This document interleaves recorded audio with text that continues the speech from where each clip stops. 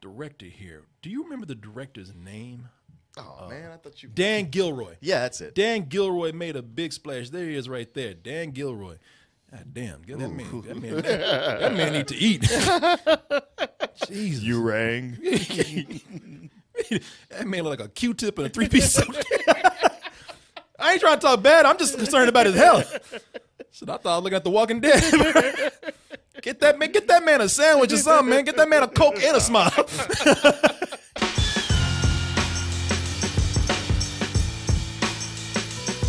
one's better? One or two? Better, worse, no different. No different. We tried to get our commercial in, Martin.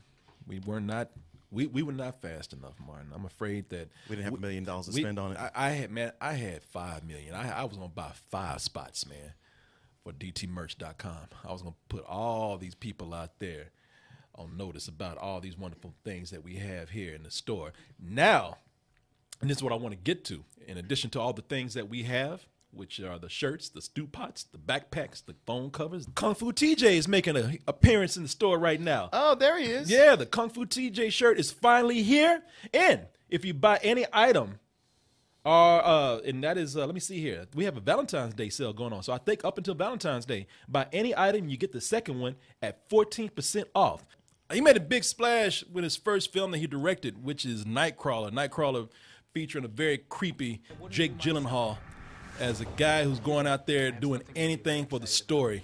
I tell you, the reason why this movie really sells is because one of the biggest things that people say, just Jake Gyllenhaal, just creepy as fuck, man. They would be murdered. You know, in the movie, those eyes, those big ass eyes That never blink. that never blink, his demeanor, the way he's in front of people, man.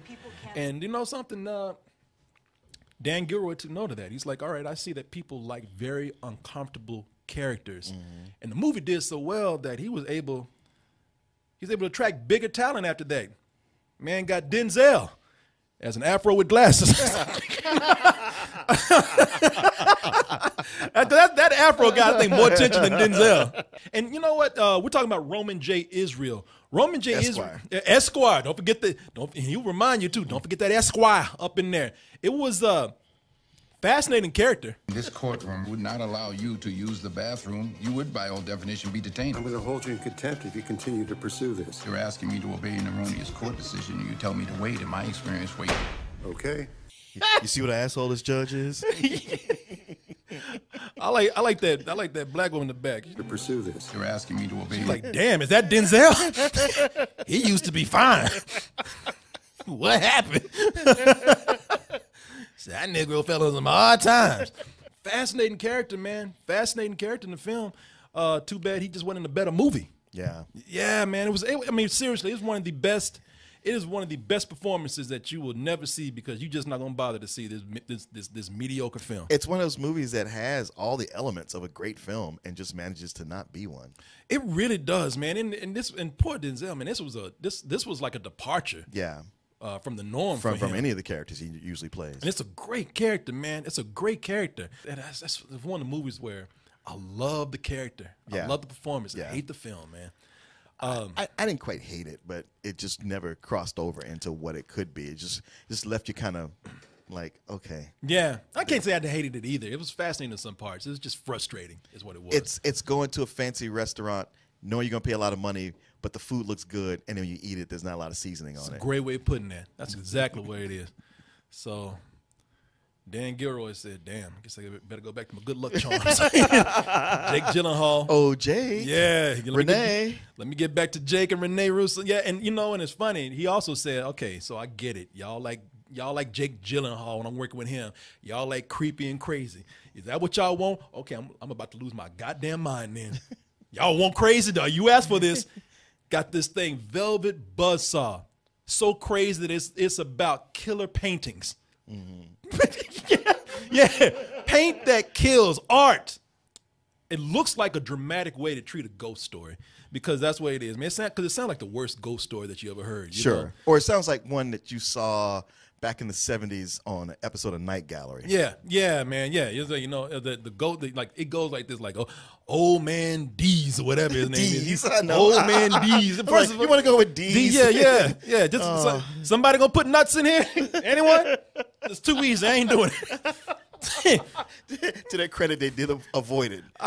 But you won't be able to. Come on, man. Y'all shit would have been so vandalized on every painting. You would have had some dude writing nuts at the end of D's nuts. But old man D's, he's like the Freddy Krueger of paintings, man. You know, he died so bitter that his paintings became supernatural killers.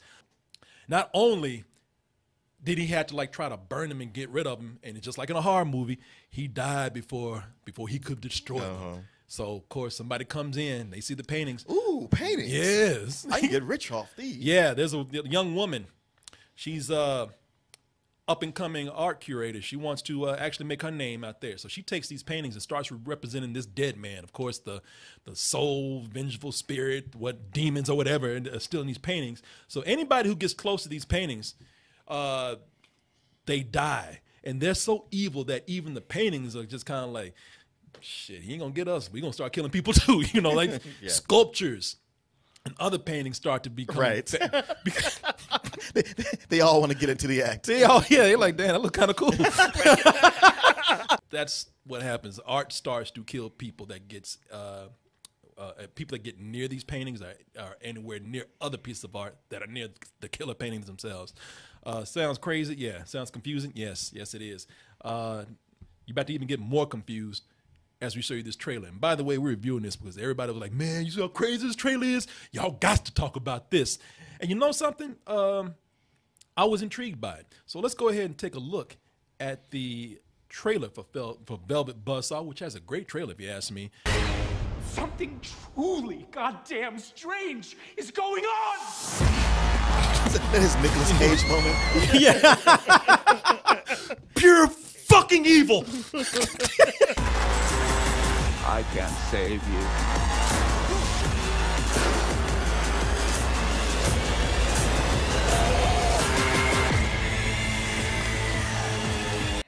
It's a great cast that they pulled together for this. Yeah. In the movie, I give it credit, man. The movie it delivers on the weirdness that it promises.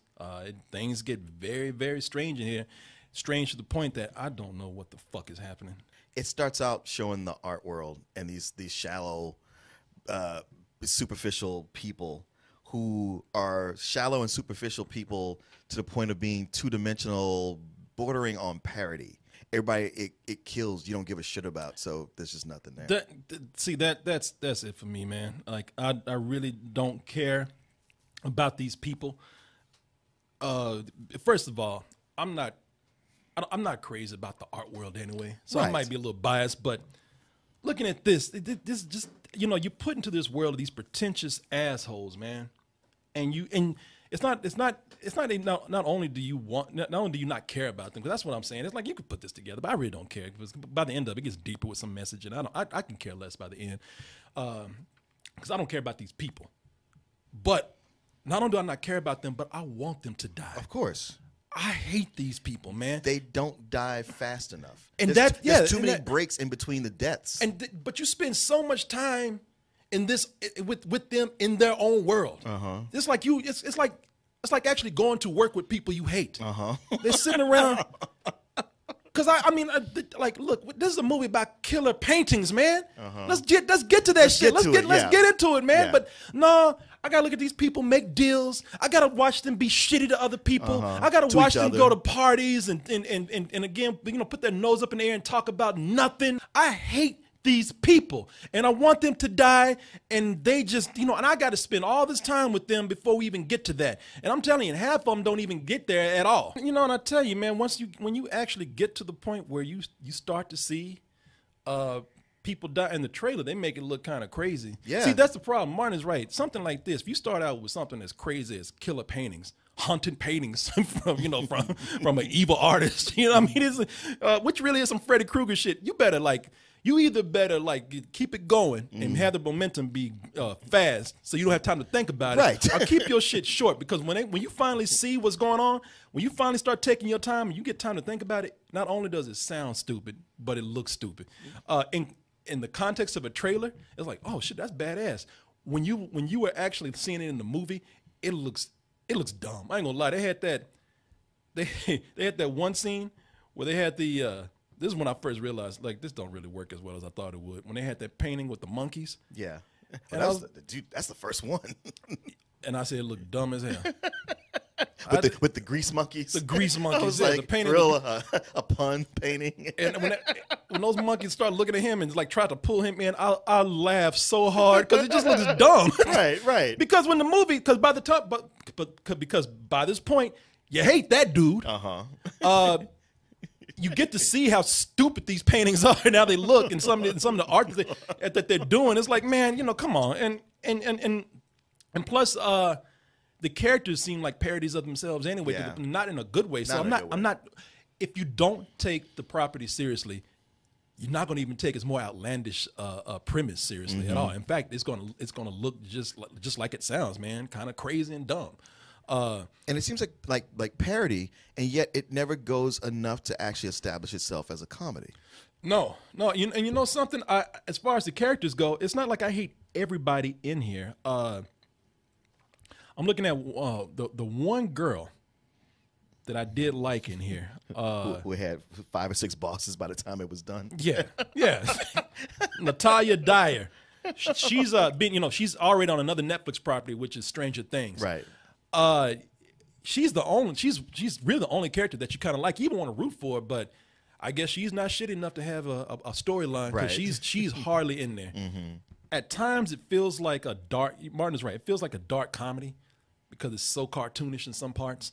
But no, I don't know. I don't think it's satirical enough to be a dark comedy. That's the problem with it. Like it seems to be doing a satire on the art world and the people involved in it and the people, those type of people that we see in here.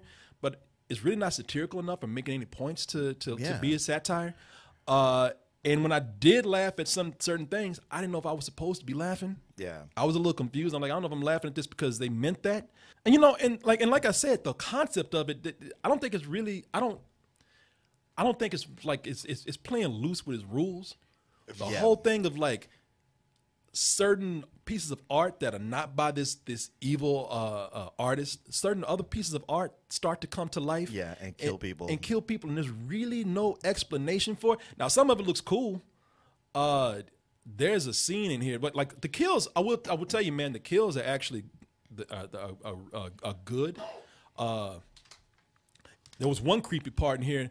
They show that robot. They call it a hobo robo. Hobo man. Hobo, yeah. And there's a scene in here where Jake Gyllenhaal is getting chased by that thing down a dark hallway, and that part was a little intense.